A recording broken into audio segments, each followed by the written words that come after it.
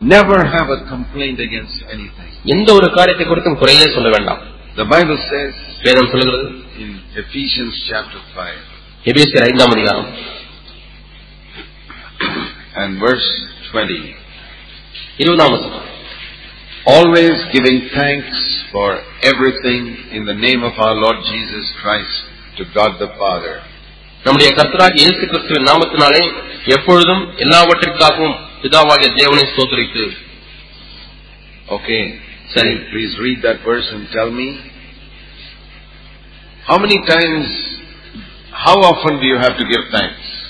எத்தனை முறை, எவ்வளவு அடிக்கடி நீங்கள் ஸ்தோத்திரம் செலுத்த வேண்டும்? What's the answer? என்ன பதில்? Always. எப்பொழுதும். For how many things you have to give thanks? எவ்வளவு காரியங்களுக்காக நீங்கள் நன்றி செலுத்த வேண்டும்? All things. எல்லாவற்றிற்காகவும். You know the meaning of always? எப்பொழுதும் அப்படின்ற வார்த்தைக்கு அர்த்தம் தெரியுமா? எப்பொழுதும். What does that mean? எப்பொழுதும். Always. All things. எல்லாவற்றிற்காகவும். Everything. எல்லா காரியங்களுக்கும், ஒவ்வொரு காரியத்துக்கும். Is that possible? அது முடியுமா? In the name of Jesus. இயேசு கிறிஸ்துவின் நாமத்தினால். That means we say, Lord Jesus, you got all authority, heaven and earth. அதனுடைய பொருள் என்ன?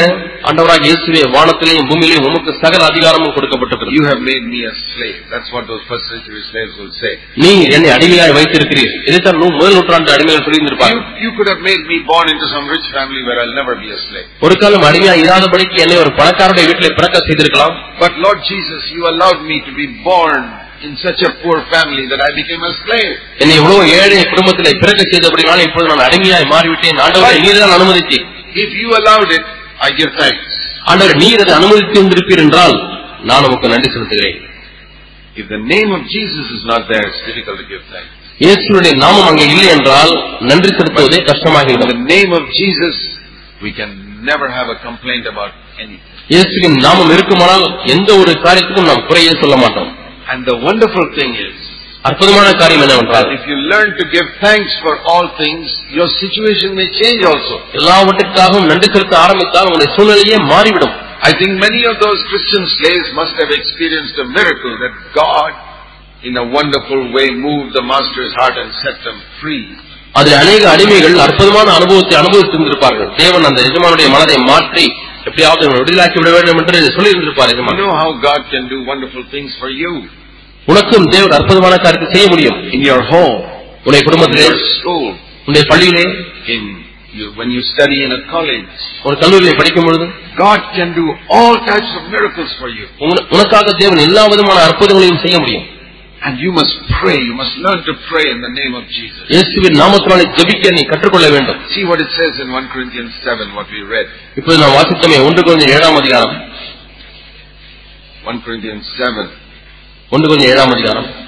It says in verse 21. 21ஆம் வசனம். Were you called while you are a slave?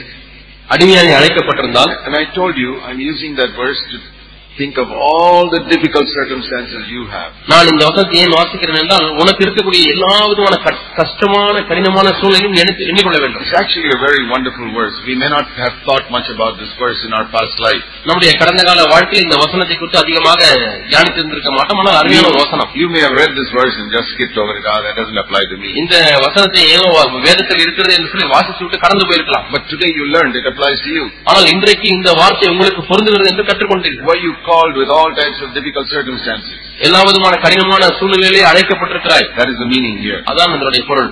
Don't worry about it. அதை குறித்து கவலைப்படாதே. But ஆனால் if you are able to become free, then do that. உனக்கு அதிலிருந்து விடுதலையாக கூடுமானால் தாராளமாக விடுதலையாகு. Paul realizes everybody cannot become free. எல்லாருமே விடுதலையாக முடியாது என்று பவுல் அறிந்திருக்கிறார். But Paul realizes in some cases some slaves can become free. ஆனால் சில நேரங்களிலே சில அடிமைகள் விடுதலையாக முடியும். That is like saying something like this. அது எப்படி என்றால், are you working in a job with a very low salary? ரொம்ப குறைச்ச சம்பளம் கொடுக்கக்கூடிய ஒரு வேலையில சேர்ந்திருக்கீங்களா? and you are finding it very difficult to meet your needs. உன்னுடைய தேவைகளை சந்திப்பதற்கு அந்த சம்பளம் போதுமானதாக இல்லை. If you can find a better job with a better salary, take it. இதை விட நல்ல வேலை, நல்ல சம்பளம் கிடைக்குமானால் தயவு செய்து அதை எடுத்துக்கொள். That's the meaning of this verse. இந்த வசனத்தின் அர்த்தம் அதுதான். He's not saying you must always live like a slave or you must always live with a little salary. எப்போதுமே அடிமையாகவே வாழ்ந்து கொண்டிருக்க வேண்டும், எப்போதுமே கொஞ்சம் சம்பளத்திலே வாழ்ந்திருக்க வேண்டும். இல்லை. If you can become free, become free. சுயாதீனனாக கூடுமானால் சுயாதீனனாக மாறு. If you're working in a very difficult boss in a ஒரு difficult job, கடினமான வேலை, கடினமான மேலதிகாரி இருக்கிறார், and if you can find a better job, become free.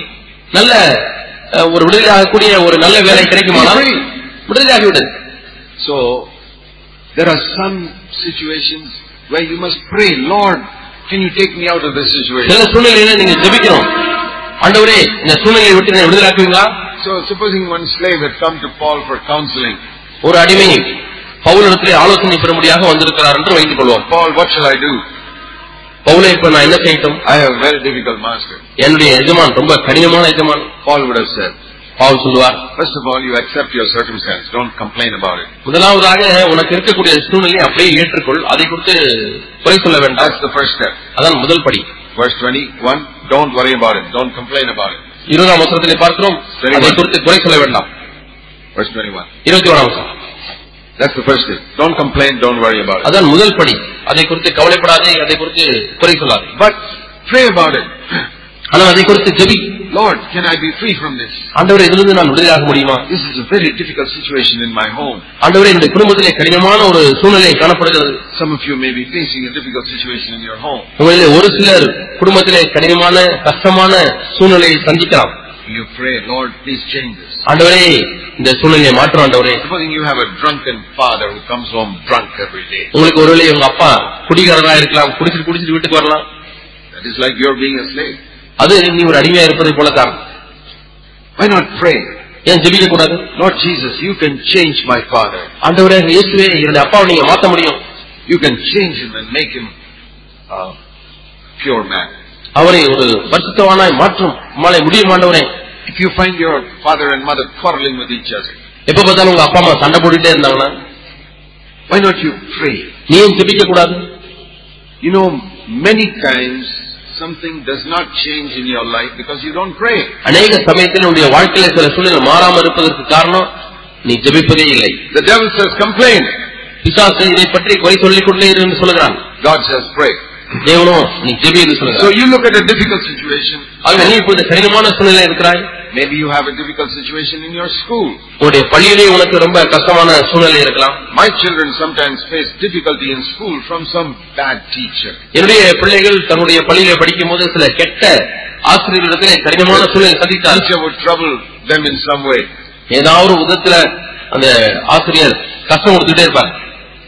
We prayed. நாங்கள் ஜெபித்தோம். And the thing changed. அந்த காரியம் மாறிவிட்டது. So many things can change when you pray. ஆகவே நீ ஜெபிக்கும் பொழுது அநேக சூழ்நிலைகள் மாறும். Even if you're a slave. நீ ஒரு அடிமையா இருந்தாலும் கூட. When you're a slave, it looks as if it's impossible to be free. நீ அடிமையா இருந்தால் இதிலிருந்து விடுதலையாகுவது கூடாத காரியத்தை போல தோன்றலாம். Paul says, if you can be free, be free. சுயாதீனனாக கூடுமானாலும் சுயாதீனனாய் மாறி விடுதலை சொல்கிறார். That is true prayer. அது ஜெபத்தின் மூலமாக மட்டுமே வரும். Oh God, ஆண்டவரே, you can do anything. நீர் என்ன வேண்டுமானாலும் செய்ய முடியும். There is nothing impossible for you. உம்மாலே கூடாத காரியம் ஒன்றுமில்லை. You know, whatever problem you have, என்ன பிரச்சனை உங்களுக்கு இருந்தாலும் சரி, you must pray about it first. நீ அதை குறித்து முதலாவது ஜெபிக்க வேண்டும். Small thing, சின்ன காரியமா இருந்தாலும் சரி. Don't say, oh, I can't do that. இதெல்லாம் போய் நான் எப்படி செய்ய முடியும்னு சொல்லி நினைக்க வேண்டாம். You know, before I came here, இங்க நான் வர்றதுக்கு முன்னாடி I was sick for 10 days. 10 நாள் நான் வியாதியா இருந்தேன். I was with a cold and fever. My voice had gone. எனக்கு ஜுரம் இருந்துச்சு, கோல்டு இருந்துச்சு, என்னுடைய தொண்டை கட்டிக்கிச்சு. And I said, Lord, I can't go like this to Tuticorin. ஆண்டவரே, இந்த நிலைமையில நான் எப்படி தூத்துக்குடி போறது ஆண்டவரேன்னு சொன்னேன். You have to do something. ஆண்டவரே, நீ ஏதாச்சும் செய்யணும்னு சொன்னேன். Almighty God who runs this universe, is it difficult for him to touch my throat? அண்ட சராசரத்தையும் ஆண்டு கொண்டிருக்கிற தேவனுக்கு என் தொண்டை தொடர்றதுக்கு அவருக்கு கடினமான காரியமா? Not at all. இல்லவே இல்லை. He allows us sometimes to be a little sick to show us we are human. நாம் மனுஷர்கள் தான் என்பதை நமக்கு காண்பிக்க முடியாது. சில சமயத்தில் சில வியாதிகளை தேவன் அனுமதிக்கிறார். But He can also heal us. ஆனால் அவர் நமக்கு சுகத்தையும் கொடுக்க முடியும். So I said, Lord, you got to heal me. ஆண்டவரே, நீர் என்னை சுகப்படுத்தும் என்று கேட்டேன். I believe there's power in the name of Jesus. இயேசுவின் நாமத்தினாலே வல்லமை இருக்கிறது என்று நம்புகிறேன். You are my healer. ஆண்டவர், நீர் என்னை சுகமாக்குகிறவர். I want to tell you something. ஒன்றை உங்களுக்கு சொல்ல விரும்புகிறேன். Whatever problem you have in your life, உன்னுடைய வாழ்க்கையிலே உனக்கு என்ன பிரச்சனை இருந்தாலும் சரி, in the schools, பள்ளியிலே பிரச்சனை இருந்தாலும் சரி, maybe some of you have a health problem, அல்லது உங்களில் ஒரு சிலருக்கு சில வியாதி இருக்கலாம். ask Jesus to heal you. இயேசுவே என்னை சுகப்படுத்த கேளுங்க. Say, my Father, என்னை தகப்பனே, நீ எனக்காக கருத்தனைப்படுகிறேன். You may not have a good earthly father, but you've got a good Father in heaven. உங்களுக்கு பூமியிலே நல்ல அப்பா இல்லாம இருக்கலாம், ஆனால் பரலோகத்திலே உங்களுக்கு நல்ல தகப்பன் உண்டு. All of you got the same Father in heaven. எல்லாருக்குமே பரலோகத்திலே ஒரே தகப்பன் உண்டு. And Jesus is your elder brother. இயேசுதான் உங்களுடைய மூத்த சகோதரர். Say, Father, I want you to solve this problem. அப்பா, எனக்கு இருக்கக்கூடிய இந்த பிரச்சனையை மாத்துங்கன்னு கேட்கலாம். I'm facing a problem in my school, என்னுடைய பள்ளியிலே போறது பிரச்சனை சந்திக்கிறேன், college, கல்லூரியில சந்திக்கிறேன். There's certain students who are always troubling me. சில பையங்க, சில பிள்ளைங்க என்னை எப்ப பார்த்தாலும் தொந்தரவு செஞ்சுட்டே இருக்காங்க. I want you to help me solve this problem. ஆண்டவரே, நீங்க தான் இந்த பிரச்சனையை மாத்தணும், எனக்கு உதவி செய்யுங்க. You know, the Bible says you don't get something because you don't ask for it. நீங்கள் கேட்காதபடியாலே பெற்றுக்கொள்ளாமல் இருக்கிறீர்கள் என்று வேதம் சொல்கிறது. Prayer is like a key. ஜெபம் என்பது ஒரு திறவுகோலை போல இருக்கிறது. It can open any door. அது எந்த கதவை வேண்டுமானாலும் திறக்கக்கூடிய. So when you stand in front of a door, நீங்க ஒரு கதவுக்கு முன்னாக நிக்கிறீங்க, and you got the key in your pocket, பாக்கெட்ல சாவி இருக்கு. what should you do? என்ன செய்யணும்? Take out the key. சாவியை வெளியிடு. Put it in the lock. அந்த துவாரத்துல அந்த சாவியை விடு. And turn it. அதை திருப்பு. Don't stand and start crying, oh, this door is locked. ஐயோ, இந்த கதவு மூடியே இருக்குதே, எப்படி திறக்கிறது, உள்ளே போய் எப்படி போறது, அழுதுட்டு இருக்க வேண்டாம். Who locked this door? யார் இந்த கதவை சாத்தினா? I got the key. எனக்கு சாவி இருக்கிறது. Prayer in the name of Jesus. இயேசுவின் நாமத்திலே செய்யக்கூடிய ஜெபம் அந்த சாவி. So what is prayer in the name of Jesus? அது இயேசுவின் நாமத்தினாலே சொல்லுகிற ஜெபம் என்ன? It's a key. அது ஒரு சாவி. And He's given it to us. அந்த திறவுகளை நமக்கு கொடுத்திருக்கிறார். Is there some door locked in front of you today? இன்றைக்கு உனக்கு முன்னாக சில கதவுகள் பூட்டப்பட்டிருக்கிறதா? Use this key. இந்த சாவியை பயன்படுத்து. I'll show you one last verse. கடைசி ஒரு வசனத்தை உனக்கு காண்பிக்கிறேன். See Revelation chapter 3. வெளிப்படுத்தின விசேஷம் 3ஆம் அதிகாரம்.